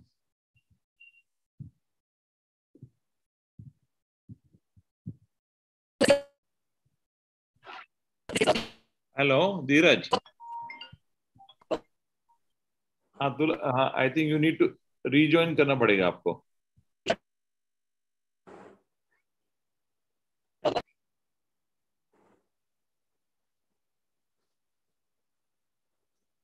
So in the meantime, Shailesh sir, so what is the go-to needle that you use for a fluoroscopy guided biopsy? What works best in your hands? No, I normally use the standard Jamshidi needles for biopsies, and you don't need. See, basically, it's the study of the anatomy of the. It's not the needle which will do a good biopsy. It's the anatomy and understanding of the spine. You need to assess the X-rays You need to assess the MRI as well. You need to identify which area I need to tap in so that I can go well. Most important is putting the needle and checking the needle where we are going to go. If you are trying, and always make sure that you are taking biopsy material from at least 2 areas, so that if you are missing, normally literature talks about 60 to 70% chances that the biopsy will come positive, 40% chances that it can be negative. And how to, because for any patient, if you tell, yeah, I did a biopsy, whatever the hospital or the bill is this much, and they will feel, what, you cheated us, you've done the biopsy, the hospital has taken money and it's negative. How come it is negative when you are showing it on MRI? So we need to make sure that at least 2 areas we should try to take when we are doing this. And important is that we should tell the patient and family that there is a chance, 20%, 25% that the biopsy can come negative. I am going to involve an infection disease specialist for your particular case, because there are various things which can happen. So this counseling and guiding the patient is very, very important. In this patient, when they come to you with an old MRI, a lot of time what happens, patients are already on AKT. They come to you with MRI which is 1-2 months old. I think there is no need to shy away. A lot of MRIs are not very good quality MRI. So do a good quality MRI, repeat the X-ray, blood parameters, and at least 6 weeks. I always believe that if it is more than 6 weeks, you should do the MRI so that you know how much the disease has progressed, how much the disease has helped the patient to reduce the amount of the lesion. And again, I normally prefer, if like in this case, ultrasound guided also can be done. It's very easy. They just need ultrasound guided. The radiologists can do, and routine radiologists who are doing some kind of basic procedure, they can do a psoas biopsies. It's very easy because they get a large volume. And debulking of the tissue, debulking of the disease, when it happens, the AKT also works better. The more amount of debulking happens, it is useful for the patient as well as us, so that the patient starts getting better faster. And CT carried, as we discussed, and see, Ankit, I feel, even CT carried, we should know the person who does a good biopsy. A lot of time, there are certain, nowadays, in all the cities, there are radiologists who are trained into intervention in most of the cities all across India. So no need to shy away. If your particular city or town is not having a specialist, you can send this patient, जाके आ जाओ, उनके पास जाके biopsy करके आ जाओ. There is nothing to shy away that only I will do it. Why not? The patient can go do the biopsy. Report will anyway come online. So that can be accessed. And we make sure that we are treating a right bug, we are treating a right disease. Rather than giving blanket AKT, I think we need to change ourselves to not starting the AKT, because TB or infection in spine, if you see, physicians also treat, surgeons also treat. A lot of people treat this disease somehow, and they come to us when they are in trouble or they are not better. If you realize, almost 30% of the patients are already treated by people who are not treating spine. So the message here is that when we do a plan of biopsy, or when we send the patient to a biopsy center, CT card biopsy center, the message here is that we should take at least a good enough sample. And at the initial moment, if you get 1 cc pus, don't be happy. You go in, try different trajectory and get more tissue. Because sometimes the lesion has bacilli in the periphery, not in the center. So getting some tissue from the wall of that abscess or some granulation tissue is also helpful, especially for gene expert. Also, like what Ankit has shown some cases there where the pus was anterior. But if the pus is on epidural space, or if there is a compression, what normally people are talking that you do a less invasive or a minimally invasive or endoscopic lavage and take the material. So you don't need to destruct too much, just take that material, debulk the tissue, debulk the canal, and start AKT or whatever the medications. And very good results, very good outcomes, rather than fixing all the spines. If there is a selective area which is not destructing the bones, if there is angular deformity, if the patient is worsening, instability, spine at risk, you have no option but to fix, isn't it? Yes, Priyank? Yes. What is your take? What is your take on cervical spine infective spondylolischitis? How you will deal the patient who is come to you with the infective spondylodiscitis. There is no angular deformity or collapse, but there is a large abscess which is seen anterior and around. Correct. So see, basically all kind of infection, let it be at any place, unless and until there is an absolute indication for surgery, like there's a significant neurological deficit with bowel bladder involved, you should always try to be conservative, because here you want to get ahead of the bug and you need to know what you're dealing with so that you have a better control on the disease. For that, you need a biopsy. Now, since we are just talking on different types of biopsy, in cervical spine, it's ideal that you try to get a CT guided biopsy done. A C-arm guided biopsy in cervical spine is very dangerous because you don't have a big margin of error in cervical spine. If you're not able to get a C-arm a CT guided biopsy done, then a safer other option would be a mini open biopsy from the anterior side and trying to get the sample from there. Once you have the sample, of course, you start treating. But it should be done by the one who is doing the cervical spine surgery. Correct. So again, like I absolutely agree with what the discussion was going on, that whoever does the biopsy, you should be in sync with them. So if it's an interventional radiologist, just don't send it across to them. You should be, you should talk to them. You should tell them where exactly you want the needle, how much sample you want, because at the end of the day, you are the one who's treating the patient. And if you're doing an anterior, then of course it has to be a spine surgeon who's going to do, because it's just like an ACDF approach, where you just open up, go to the anterior part of the disc space. Now with the endoscopic era coming up, you can even put an endoscope over there and get a little wash and also the sample from there. So that's how you should deal with this. As soon as you have the sample, you should start with your antibiotics, the anti-TB medicines, or if it's a pyogenic infection, that. And at the same time, immobilize the patient. Cervical spine patients being a hypermobile spine, you should have a close watch on these patients. So I usually call them once a month to my clinic, where I get an X-ray done and clinically examine the patient. And 3 monthly, I get an MRI done, especially for those patients with big, huge abscess, which is touching the radiological cord compression, but clinically okay to conserve. So a close watch and educate the parents about the red flag. So that's my brief guideline as to how to deal with a cervical infection. Which support you prefer to give to the patient? Because the patient wants, they have a problem, soft collar or a Philadelphia collar? No. So if suppose, so according to me, soft collar does not immobilize the patient. Soft collar is just to keep the patient, tell the patient to be careful.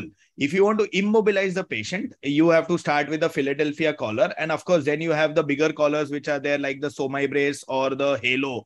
But practically, if you actually look at a patient with a halo, it is very difficult to manage such patients. So that has to be looked at. But technically, a soft collar can be later on given to the patient once you know that you don't want an absolute immobilization and all you want is the patient to be a little careful. So that gives a placebo effect. But if you want to immobilize, then it has to be a Philadelphia collar or bigger than that. Perfect. That's a clear message, and it's a very easy for everyone to follow. And one thing, what Priyank was talking about, that CT guidance. So if it is not there in my institute or my place, I think we can identify every area, every 50 to 100 kilometers in India will have a person who is doing it. Just we need to have an open eye and send it to him, discuss and ask them what you want to send. A lot of time they send something because radiologists are not comfortable. They are not treating the disease. Therefore, they will send what routine they are knowing. It's our responsibility to talk to them and tell what you want from that sample. Because a lot of time they will send something and then you'll say, why you didn't send? And this guy will say, oh, you never asked me to.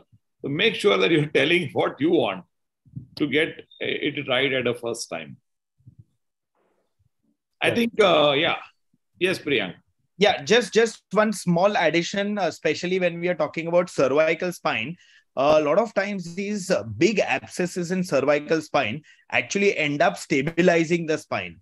So when you're taking biopsy for the cervical spine, don't be very aggressive in trying to aspirate and remove all the abscess. Because let's say a C1, C2 COX, the abscess actually stabilizes it. So if you have an acute drainage of the abscess, it can lead to instability and neurological deterioration. Absolutely. Well done. I think we are almost at the end part of the webinar. Any questions to anyone?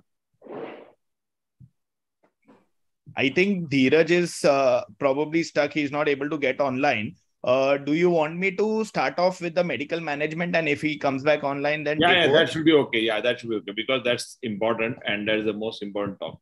Yeah, please proceed, Priya. All right. So basically, a lot of things that I'm going to cover today has been discussed, and I'm just going to touch base on that and summarize it.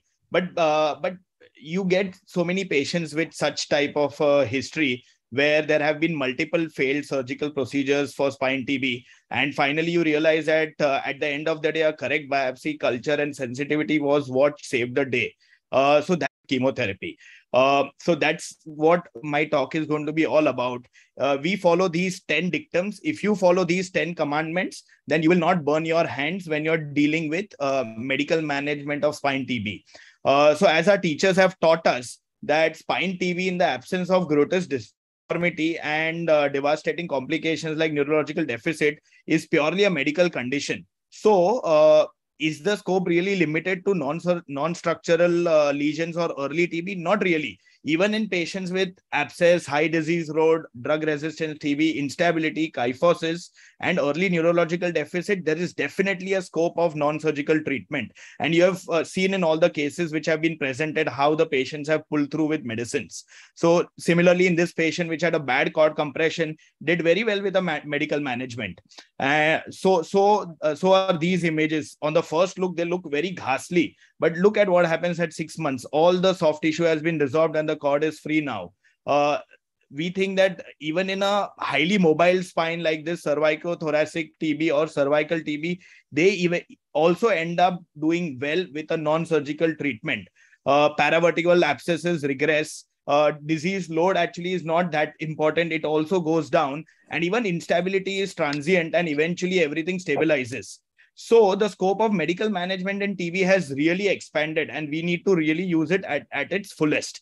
So that's important. Now, when do we really start with anti-TB medicine? Is it based on the clinical pictures or the radiology? Not really. By now, we have emphasized enough to tell you that empirical AKT in today's day and era is not an option. Like, look at all these MRIs. All of these MRIs are classical MRIs looking like spondylodiscitis and TB. But none of them were actually tuberculosis. All of them were different pathologies like GCT, myeloma, fungal infections, plasmacytoma on tissue diagnosis.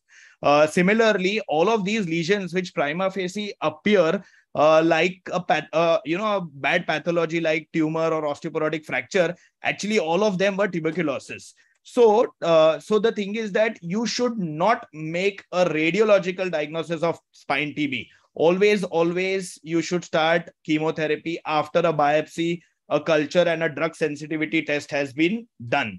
Multi-drug resistance, extremely drug resistance, total drug resistant tuberculosis are on the rise, and we are to blame for it because we just randomly start on anti-TB medicines and stop them when we wish. So this is one thing that we should not do.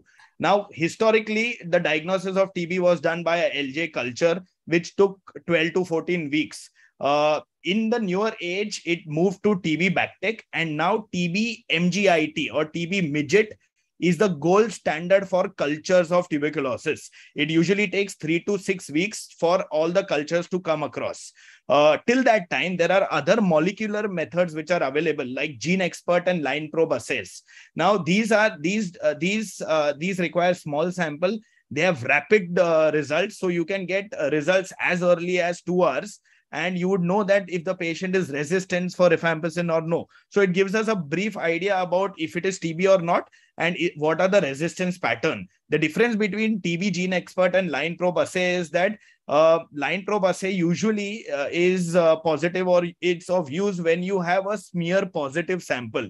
So if you take a sample and you take a smear of it, and if it stains for tubercular bacilli, then line probe assay is worthwhile. But TB Gene Expert above board is useful for all types of molecular diagnostics. Now you have newer Gene Expert, which is called as Gene Expert Ultra, which has come, which is even more sensitive than the previous Gene Expert.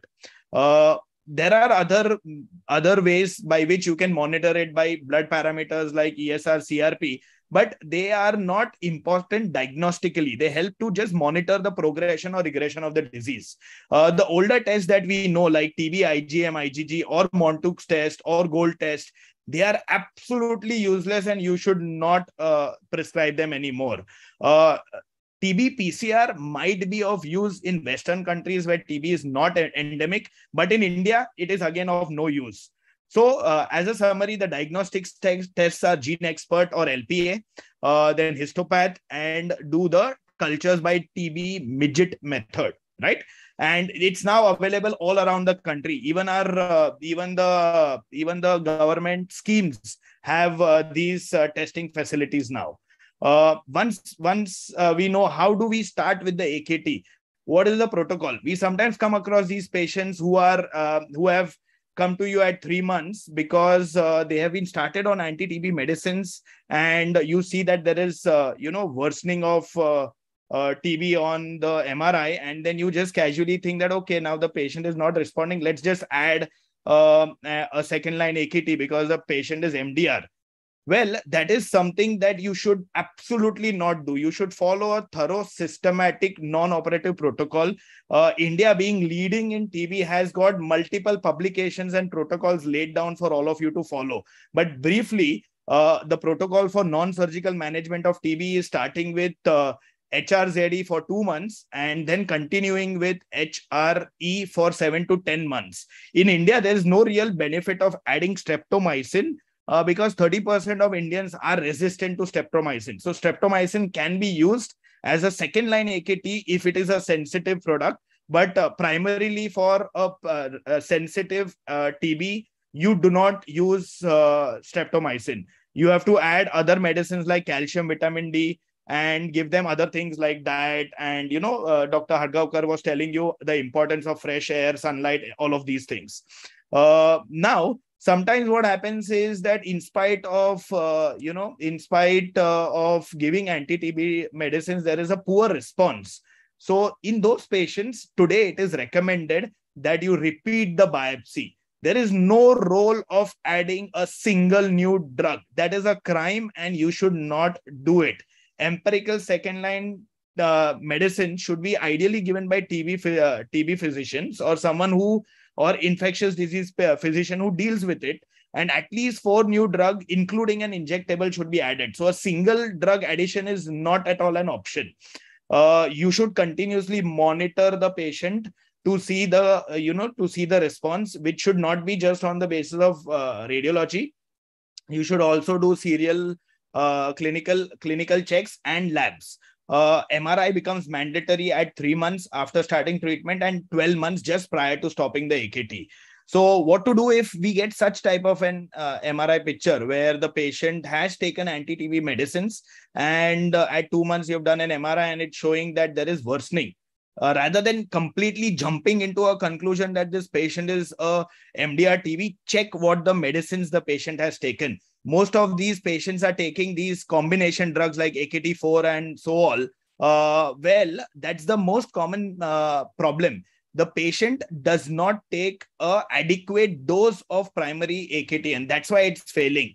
So you should administer the correct dose of TB medicine. So now it's a gold standard that it has to be weight adjusted dose rather than just a combination AKT. And you've got standard dosage, which is mentioned over there. You can just have a note of it. Like, for example, why it's important. Let's say a patient is averaging at 62 kgs. Just focus on isoniazid, which is 300 milligrams per day.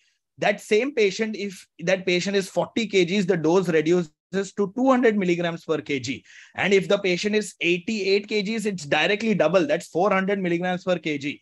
So just with so much of weight fluctuation, which we commonly see in our clinical practice, the dosage of AKT changes. So that's why dosage of AKT is very important. There is also some role of steroids in management of anti-TB, spine TB. Methylprednisolone is used in high dosage for 3 days and then tapered with oral medicines because it has got a neuroprotective and anti-inflammatory effect.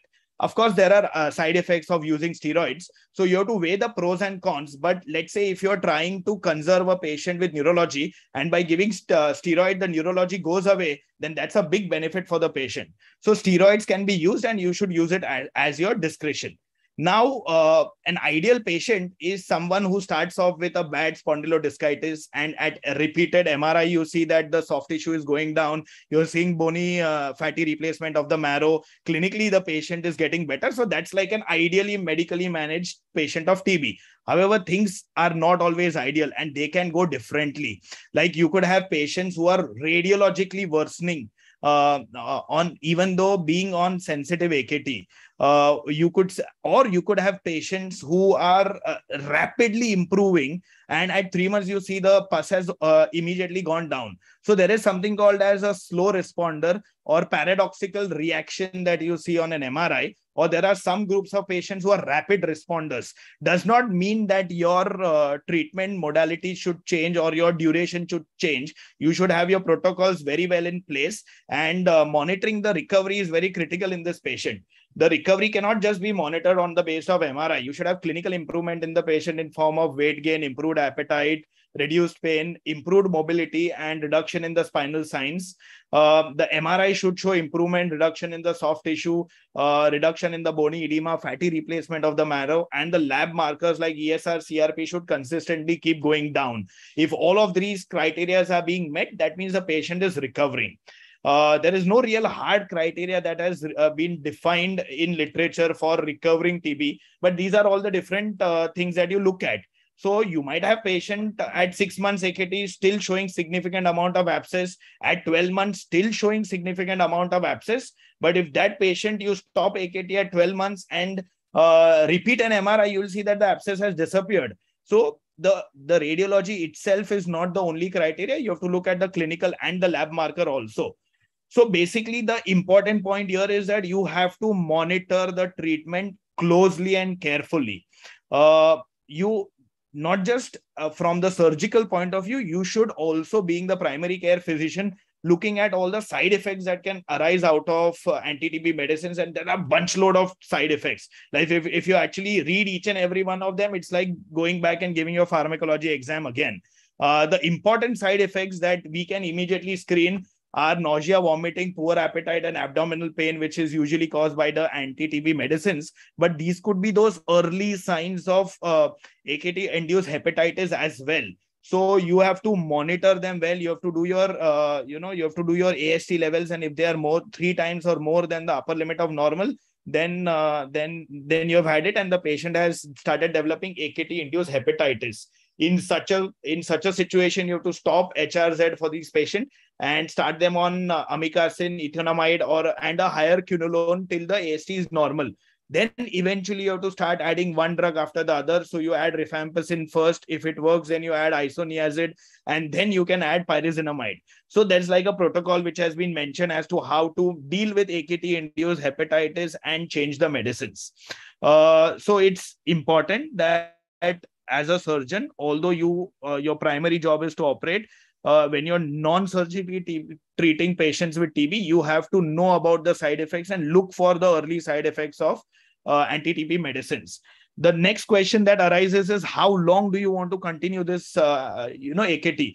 Do we stop at 6 months, 12 months, 18 months, 24 months? Now, again, you get so many literature out there. You've got your colleagues from mainstream orthopedics talking about their regimen. But as far as spine is concerned, there has been a lot of literature out there. And one good study that had come out of Hinduja Hospital was a randomized prospective single-blinded study where 100 patients were taken up, and 50 patients the anti-TB medicines was stopped at 6 months, and 50 patients it was stopped at 12 months. This is a very high-powered study which actually concluded that the result of stopping medicines at 6 months and 12 months was the same.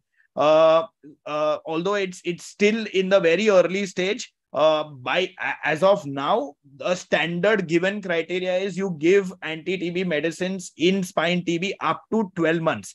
There is a possibility in the future, as more and more research comes out there, the guidelines might be varied. But right now, everybody is sticking to 9 months to 12 months. All right. But you have to remember that there is no reason to continue anti-TB medicines for more than 12 months in a patient who is culture proven TB. All right. Now, what to do if the patient is drug resistant? That's the newer threat. That's the problem of the R. And, estimated 5,000 MDR TB spondylodiscitis patients seen, in a year all around the world, with a higher incidence being in children.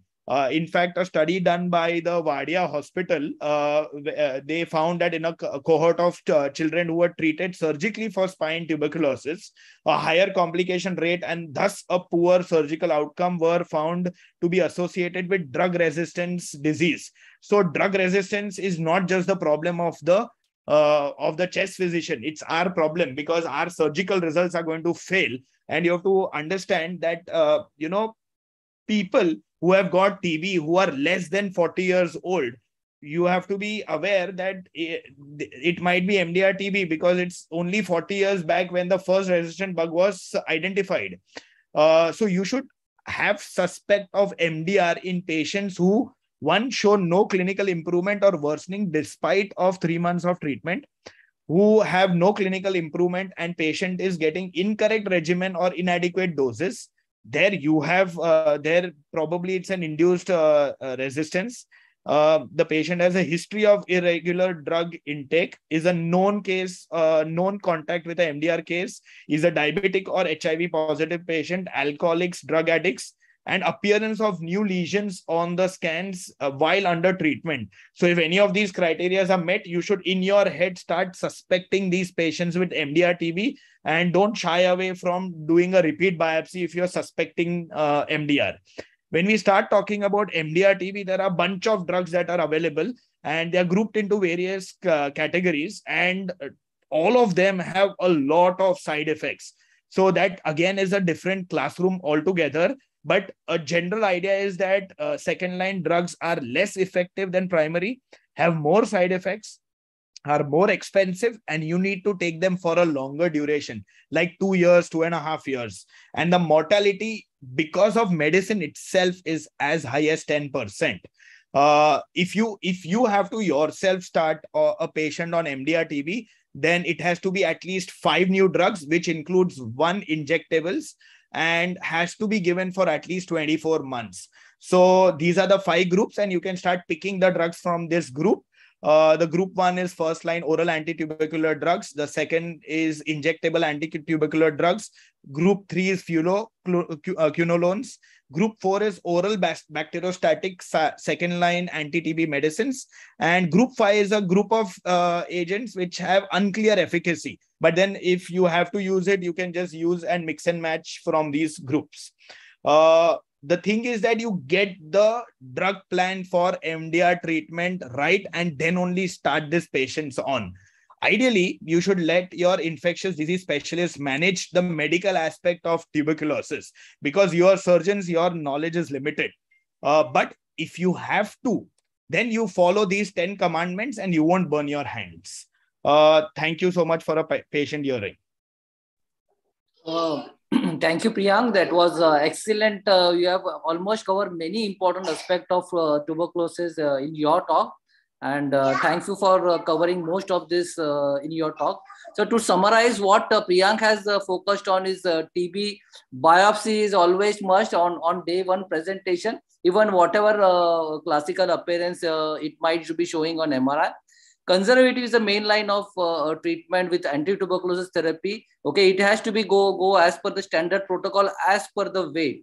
Repeat biopsy when it is we are in doubt or patient is not responding or worsening. Give anti-tuberculosis therapy as per the way.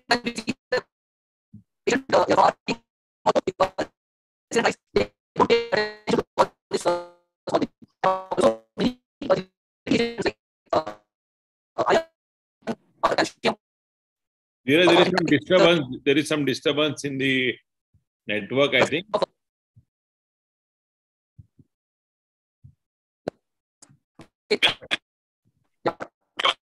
I think Dhiraj is just trying to summarize, and as rightly said, a wonderful topic and talk by Dr. Priyank, and it is covered most of the things which we as a spine or orthopedic specialist want to understand. And one thing is important, that we need to understand the government policies for the TB nowadays, because we have to always report it to the said office, and this is very, very important and mandatory nowadays in everyone's practice. So on that note, I would like to thank all the esteemed faculty, all the viewers, and most importantly, Professor Ajit Shinde sir and the West Zone for this academic feast in Diwali, as this is Dr. Shinde's dream to strive through academic and do the simple things first, what he always feels. And when we always discuss, he says, we all talk about surgeries in the meetings. Why not? 90% patients don't need operations. Why not? We should focus on aspects which are important in our practice. And that was the theme for this West Zone IOA webinar. And I especially would like to thank the West Zone for this initiative. Yes, Shinde sir, you would like to say anything? I would like to thank once again to everyone and wish you a happy Diwali. Thank you, sir. It was a wonderful show. I thank all the participants. Really, it is a fruitful discussion. Thanks. Thank you, everyone, and celebrate happy Diwali, everyone. Even your match is also won the match. So Virat Kohli, Diwali, sir. Virat is given us the gift of Diwali, the first match of the World Cup. Thank you. Thank you. Thank you, everyone. Thank you all. So we are meeting next Sunday. Yes.